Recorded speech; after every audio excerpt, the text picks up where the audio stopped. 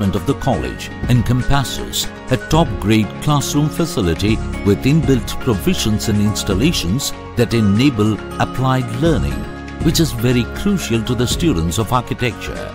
The design concepts involved in the course are taught in the most simulative way, utilizing all the indispensable equipments in this unique stream. Architecture is a discipline that deals with the principles of design and construction, as well as enhancing the abilities of the built form.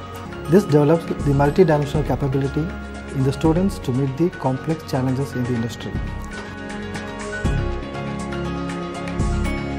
The labs, the workshops, art studios, library, material museums are all enhancing the skills of creativity and imagination of the students.